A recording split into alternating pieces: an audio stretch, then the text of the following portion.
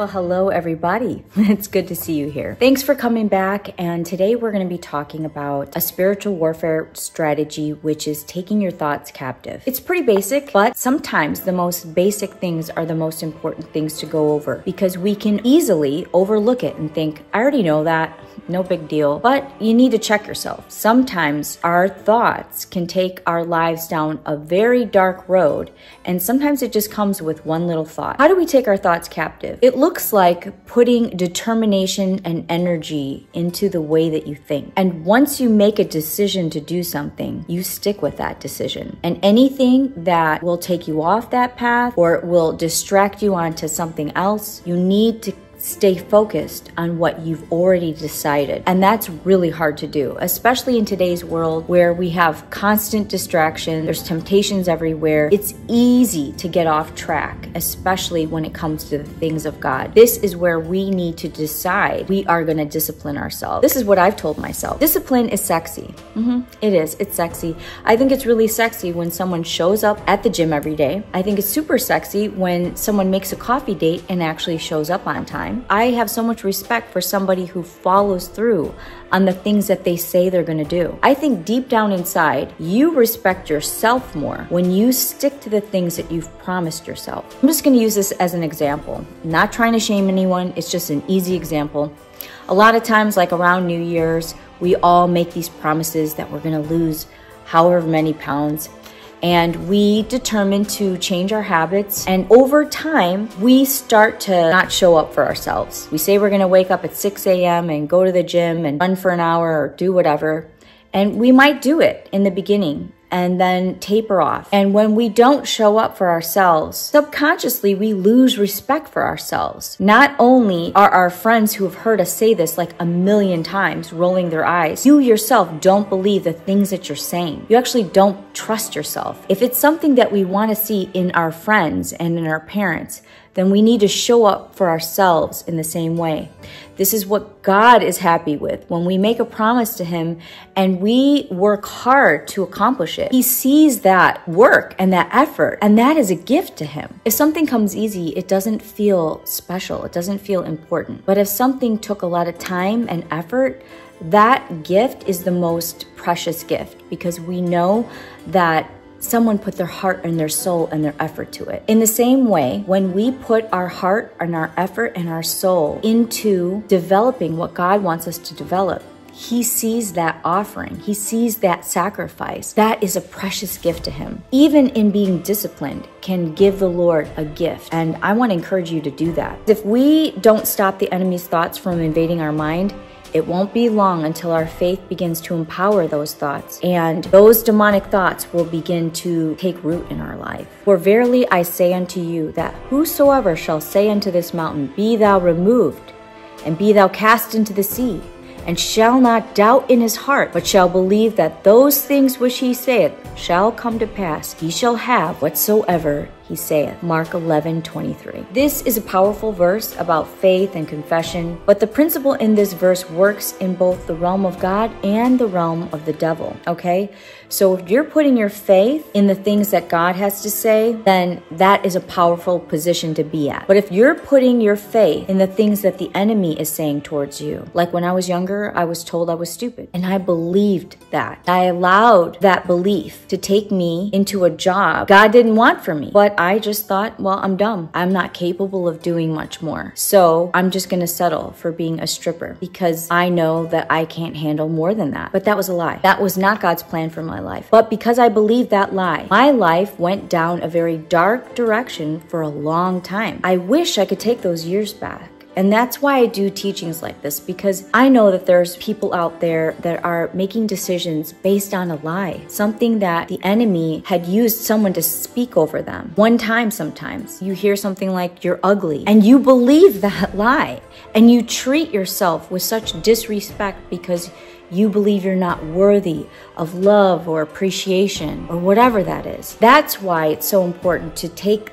our thoughts captive. Did you know that creative power gets released when the heart and the mouth get into agreement? It's a powerful thing. This is why you must be careful about what you believe in your heart and what you say with your mouth. When your heart and mouth get in sync with each other, it literally makes things come to pass. We hear this in the New Age realm, the manifestation. We are manifesting. Well, it's kind of true, because this is a law that God put in motion. Check it with that Bible verse. What we believe in our heart and say with our mouths, we can have. The devil knows this principle, and he can use this against you. And a lot of times, he uses your own mouth to put a curse on your life. Think about that. How many times have you said, oh my gosh, this always happens to me. Of course it happened to me. I never have any good luck. When we begin to say those things, guess what we begin to experience in our life? More of what we say. That's why it's super important to take dominion over our mouths, over the words that we speak over our lives, because those words have power. And when we believe that in our heart, now we're adding not only our words that have power, but our faith that gives that word even more power. We don't want to do that. This is why the devil loves to attack our mind. And for me, sometimes he'll give me a movie screen on my mind of the worst case scenario, and he'll just keep looping that over and over again. And my mind will go into so much fear and so much despair. He just wants me to get into the mindset of negativity. That is actually what I'm familiar with. That's how I grew up. My household was very negative. Everything was, oh gosh, when's the next problem going to happen? It was always the worst case scenario. I also believe the enemy knows how we grew up and the temperature of our household. It becomes a very familiar thing that he can just latch on to the things that were spoken in my childhood. He can say them now, and it feels like just a natural thought, because that's how I grew up. I didn't know very much different. For me, I have to discipline myself to say, wait a second, I am not in my childhood home. I don't need to believe that lie. I don't need to speak that lie over my life. I want something different.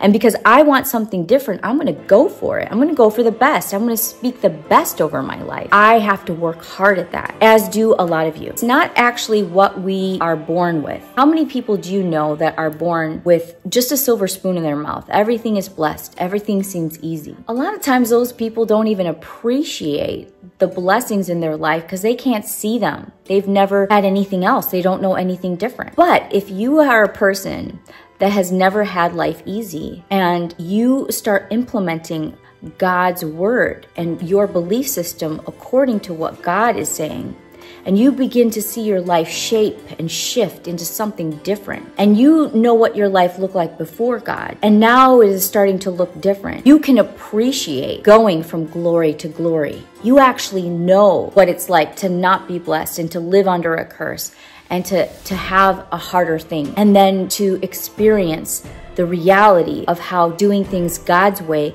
can actually change your life. You can understand that. There is a blessing to not always having things great and easy. You have to look at life like a spiritual exercise, that we're showing up to the gym every day, we're making good choices with God every day, and that we are going to see the fruit of our labor from showing up every day. Now imagine if I have always spent time with the Lord and allowed Him to change me in the same way that I show up to the gym every day. Imagine how much victory I would have inwardly. That's just a little encouragement for you, is that we're all showing up in the gym of life, and we're all having to make choices to show up every day, to put our effort into what we need to put our effort into, and we will see fruit if we do invest the way God wants us to. Jesus said, out of the abundance of the heart, the mouth speaketh. Matthew 12:34. So according to Jesus, whatever's in your heart is eventually going to come out of your mouth. When your heart and mouth start working together, it's extremely important to put the right things in your heart. Mark 11:23 says, whatever you believe in your heart and say with your mouth will come to pass. That is what